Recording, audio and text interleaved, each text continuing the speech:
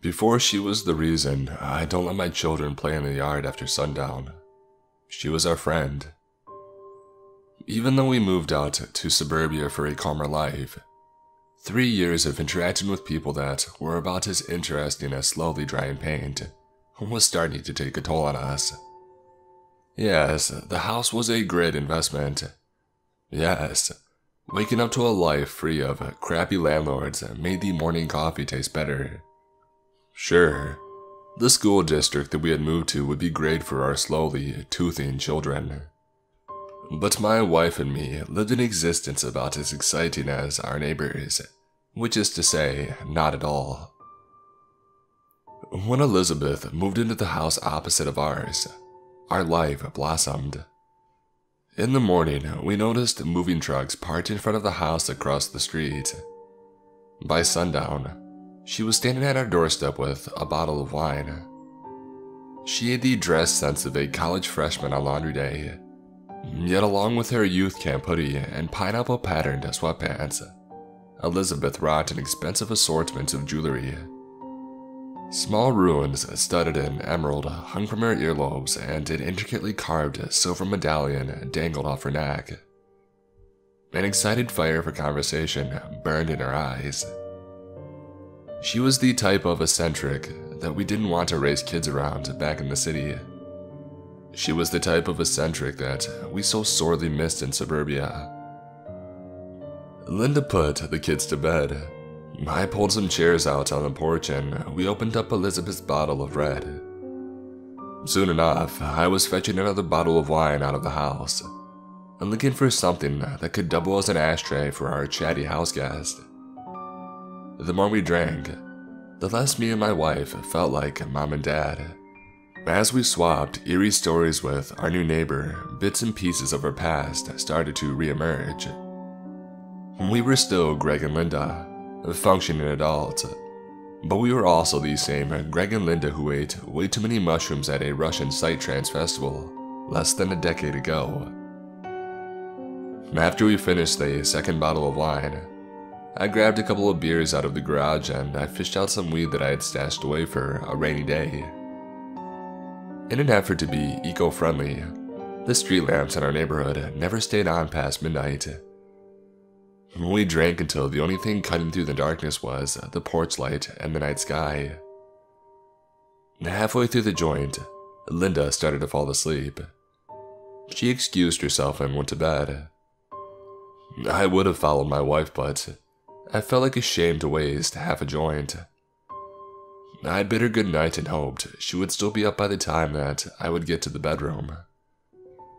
Ever notice anything weird ever happen with my house? Elizabeth broke the stone silence that we were indulging in. Like flashing lights, strange sounds in the middle of the night, spooky stuff. The neighborhood was a dark silhouette of repeating architecture. A sky chaotically littered with stars shined above us.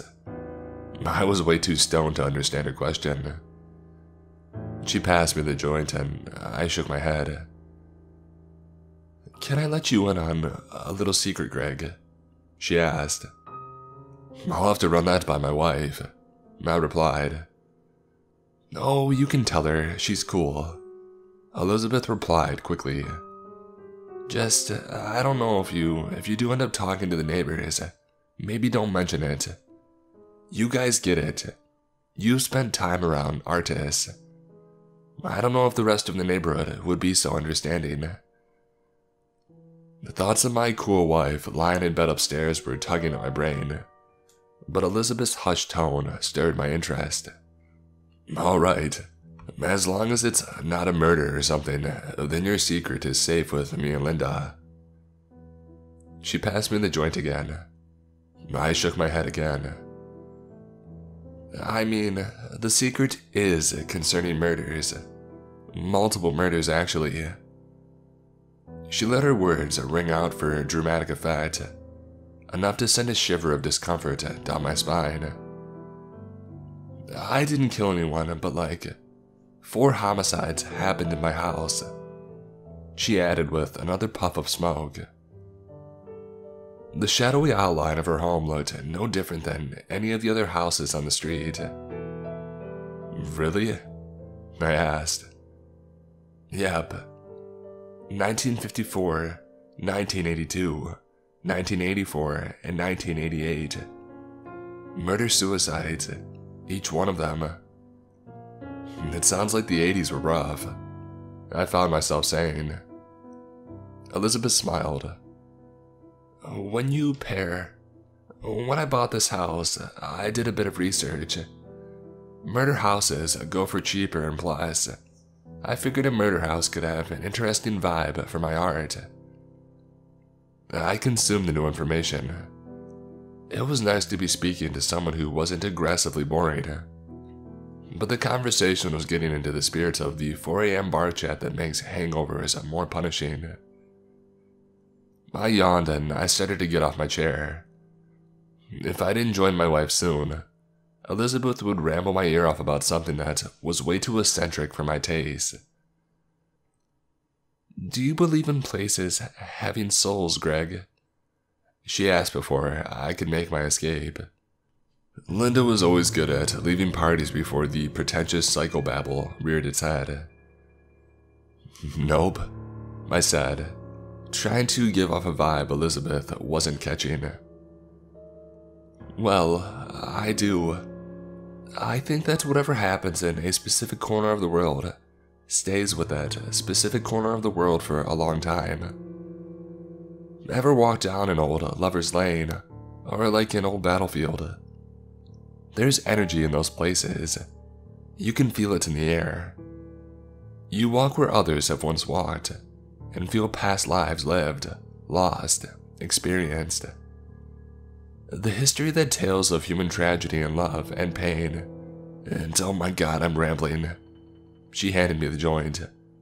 "Sorry, I haven't had a proper drink since I came back from Vietnam. I didn't mean to get all artsy on you." "It's fine, I'm used to it." "I can tell," she said, getting up. "Anywho, if you ever see something eerie going on with the house, please do give me a heads up. I think I could really work the spirit of the house into my art." "Yeah, I'll be sure to keep an eye out," I said, knowing that I wasn't going to. Over the next couple of months, Elizabeth became a regular visitor at her house. She had zero interest in holding our son and would squirm in discomfort whenever our daughter tried talking to her. But what Elizabeth lacked in child skills, she made up for in storytelling finesse. Every week or two, she would drop by our porch and we would drink and smoke and talk the night away. She told us about weird hiking trips she took during her gap year, the motorcycle trip through Afghanistan that her and her ex-boyfriend took together, and a variety of other drug-hazed tales of exotic lands. Linda and me also found ourselves reminiscing about a more carefree time of our relationships. Those nights always brought a spark of excitement into our routine lives. But every drunken night had a topic of discussion that made my eyes roll back in my head. Every time Elizabeth came over, she wanted to talk about the murder house. Elizabeth was in love with the name, and she was in love with the idea of being surrounded by ghosts of murders and victims. She was in love with talking about it. I hated that part of the night. Back then, I didn't believe in ghosts. I just presumed that anything she said about floors creaking when she was home alone, or the lights in the kitchen mysteriously turning off in the middle of the night, was a flight of her eccentric imagination. I thought she was making stuff up. Yet Elizabeth's rants about hearing voices crying through the halls, and sensing the energy of the family that was chopped apart by a crazy man with an axe in 1984, were simply sour punctuation on a dwindling night. As soon as she would start talking about spirits, Linda and me would yawn and start talking about breakfast. As unhinged as her rants would get, Elizabeth was very self-aware. She was just fascinated by the whole ghostly aura of her home. Once she would catch herself ranting, she would stop, remind us to keep an eye out on the house, and bid us a good night. I never really paid attention to her rants. I just took Elizabeth's obsession as a personality quirk that I could handle in weekly bursts. I never considered there might actually be something up with the house. But one horrible moment changed that. It was a dark school night. Linda and me had gone overboard with bedtime stories and ended up reading our kids 7 chapters of Harry Potter. We were doing voices, milking dramatic pauses, really driving the story home. But we got so into producing our little parental audiobook that we didn't notice our children had already passed out 2 chapters ago. Linda fell asleep quickly that night. I wanted to get some rest too, even attempted counting sheep, but there was something scratching at the back of my chest. It took me a while to admit it to myself, but eventually, I accepted that my constant bumming of cigarettes from Elizabeth had developed a nicotine habit in my lungs. I went out for a cigarette. The street lamps were long dark. Only silhouettes of suburbia and the night sky remained. From the dim light on my porch, I blew puffs of guilty smoke into the abyss and enjoyed the stillness of the night. A creaking groan cut through that stillness. A sound of strained wood. A wholly inhuman product. But as the noise crawled into the night, I could hear a soft voice beneath it. "I'm sorry. I don't want to do this," Elizabeth whispered out of the dark. "The house, the murder house, it's making me do this." Another wooden strain, but this one was answered by a burst of light. Every window in the house lit up, bringing forth a haggard-looking Elizabeth. She was standing at the edge of her front lawn, wearing an oversized t-shirt and basketball shorts, her shaking hands pressed behind her back. "I'm sorry, Greg. It's the murder house. The murder house is making me do this." Her teeth were chattering. She was barefoot and terrified. I opened my mouth to say something, but my voice got caught in the back of my throat. The light coming from the house took on a fiery quality and burst out into the night with blinding force. "I'm sorry. The murder house is doing this," she said, taking a handgun out of the back of her shorts. The muzzle shook. For a second, she aimed the weapon in my direction, but then, as if fighting a force inside of her, she pulled the gun back, and she placed it on herself. There was another flash of light. I didn't tell anyone exactly what happened that night. Elizabeth shooting herself on the front lawn was enough of a shock to begin with. The other details made me doubt my sanity enough to keep them to myself.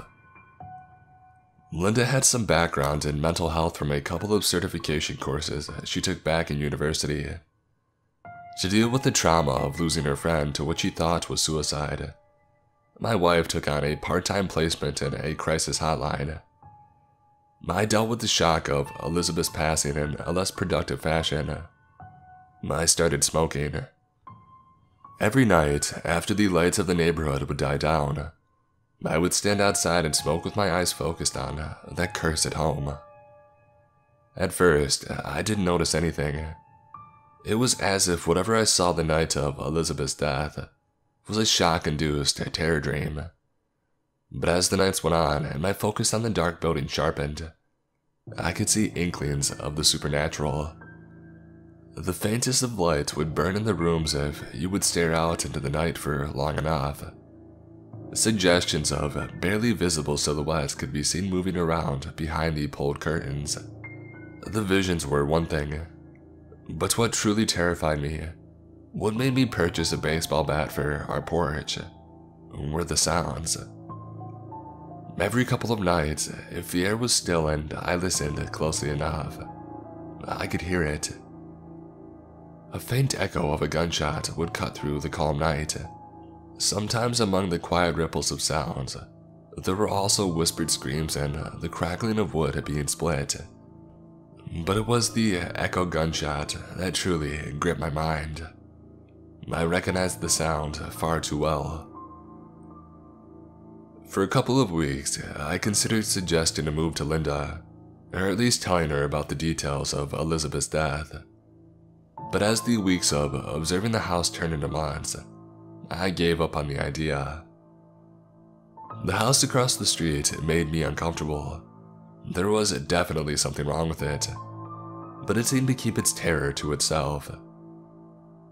Instead of throwing away the investment we had made, I simply consigned myself to keeping an eye on the house with a baseball bat and a cigarette.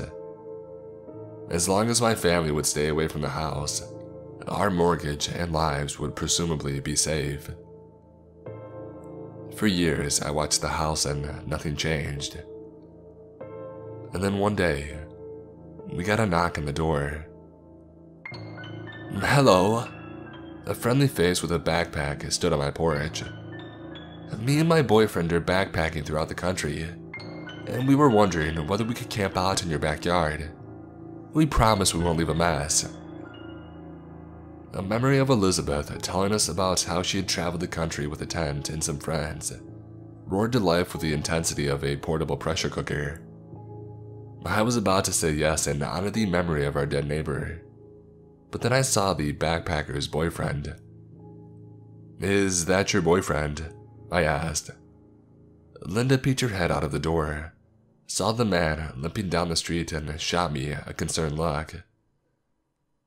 The guy looked to be 100.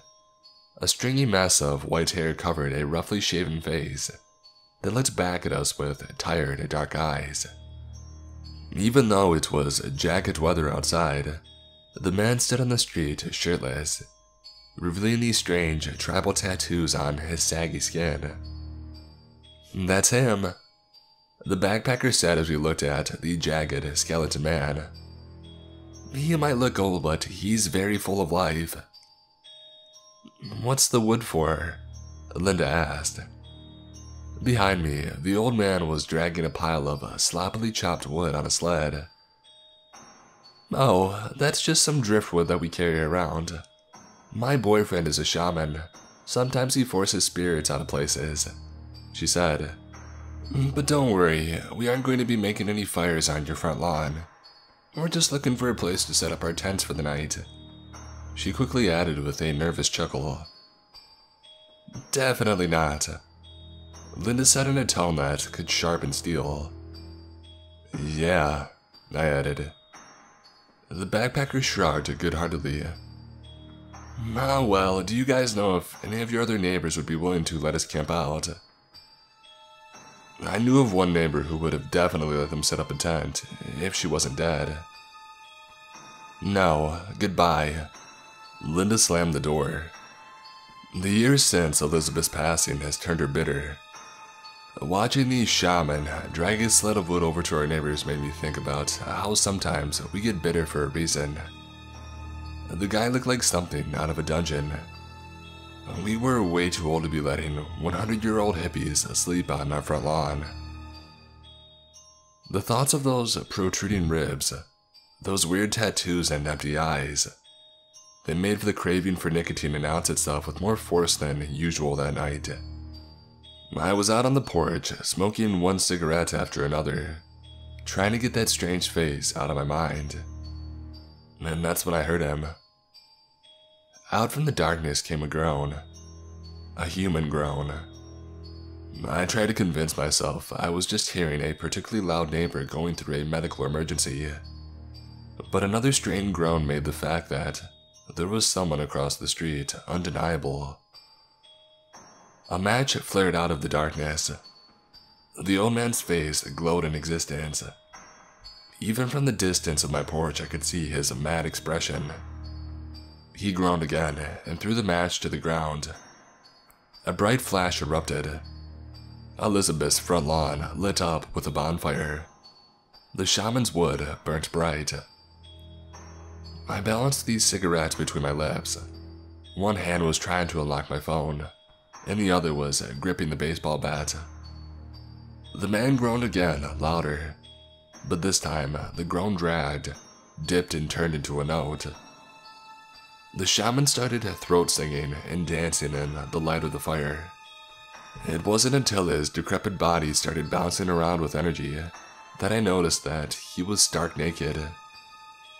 For a moment I considered how cruel of a mistress gravity is, and then I considered dialing the police. But before I could make my way to the phone app, something else grabbed my attention. All the lights in Elizabeth's house were on. A crowd of silhouettes stood behind the curtains. The old man kept on dancing around the fire. With each movement, his steps grew more frantic.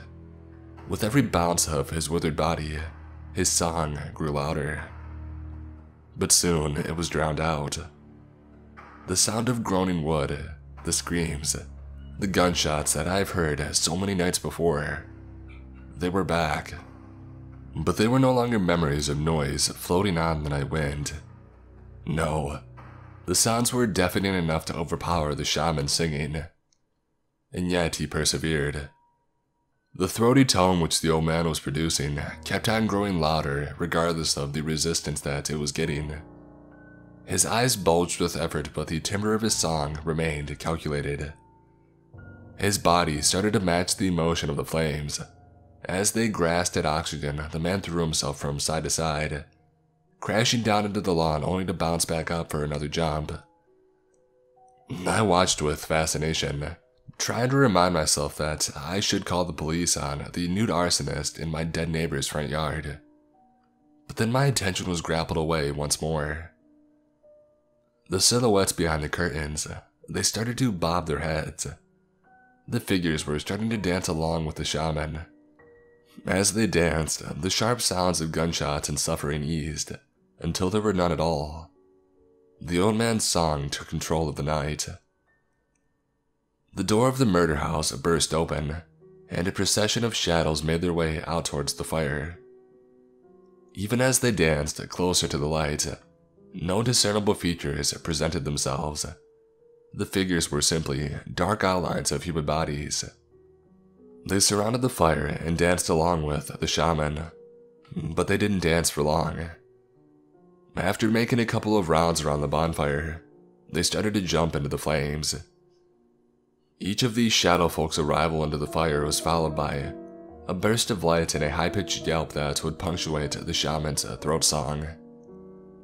They all jumped in one by one without hesitation, almost as if they had spent all of eternity waiting to set themselves on fire. Yet the final shadow hesitated. The silhouette on the other side of the road faced my direction. She waved. I let go of the baseball bat and I waved back. When her figure hit the fire, the neighborhood was enveloped in another powerful burst of light, and the shaman's shriek reached a pitch that dragged into the night like a stopping freight train. As the screech reached its final breath, the nude shaman laid down by the fire, let out a tired groan, and promptly fell into a snore-filled sleep. I put away my phone. This man was not dangerous. I wasn't going to call the cops. My moral decision to leave the shaman to his mysterious ways made my stomach warm for a little while. But my neighbors were considerably less accepting of nude eccentrics than I was. A police station worth of cruisers arrived, yelling at the old naked man, tasered him, and chucked him off to the station.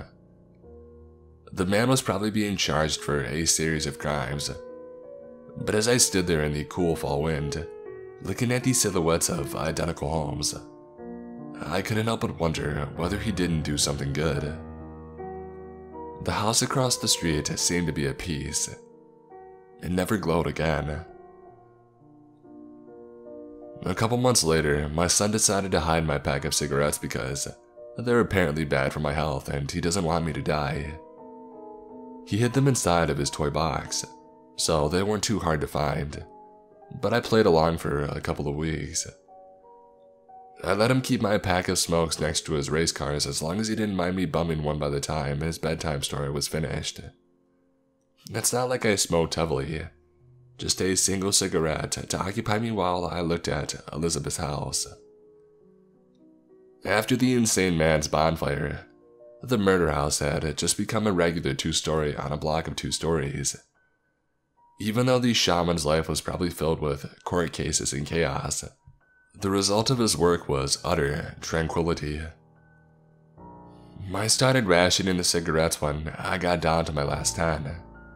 Once I got to my last 5, I made my smoking a bi-monthly activity. There's a pack with a single cigarette left in my son's toy box, and I'm pretty sure it'll stay there until I start getting worried about him smoking it. My lungs no longer make demands, and the house across the street doesn't require my attention anymore.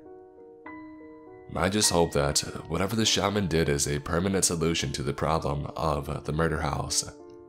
I also hope that wherever Elizabeth is, she's happy and surrounded by people who like having 4 in the morning eccentric conversations about spirits.